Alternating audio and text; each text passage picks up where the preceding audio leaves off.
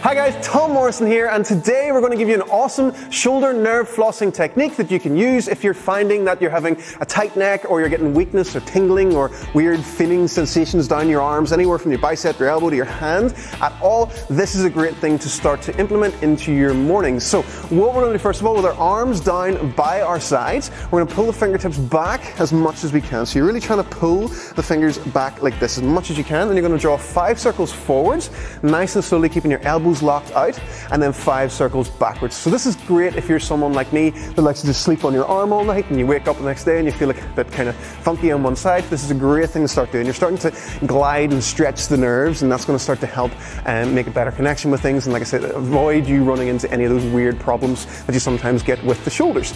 After you've done your 5 forwards and 5 backwards, you're then going to expand the arms out, pull the fingertips back as much as you can. Imagine you're trying to push 2 walls away. Drop the shoulders down as much as you can. Don't have your shoulders up around your ears.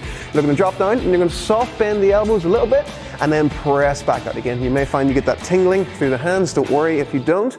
It's still a good thing to do anyway, and it just means you don't really need that much. But if you're finding this is really burning, like a really intense sensation, just do a few reps and then take a break and start to do it a little bit throughout your day, and it'll start to get less intense for you. So 5 pushes like this.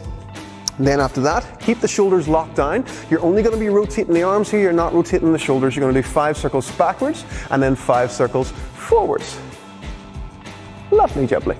And again, if you feel like you need to take a break at any point, take a break. It's absolutely fine. So don't worry about don't have a mad 10-minute shoulder nerve flossing session. Just do this, run it through once or twice is absolutely fine, and just do it first thing in the morning, and you'll find over time any of those weird shoulder problems you may be getting are reoccurring, they'll start to just float away. And I love when things like that happen. So just from having a nice little habit of moving your shoulders in a good way in the first thing in the morning, you're going to run into a lot less problems with them over time. So remember, it's 5 rotations forwards, 5 rotations backwards, then 5 presses, and then 5 rotations backwards and 5 rotations forwards. And that will be your shoulders flossed to the max.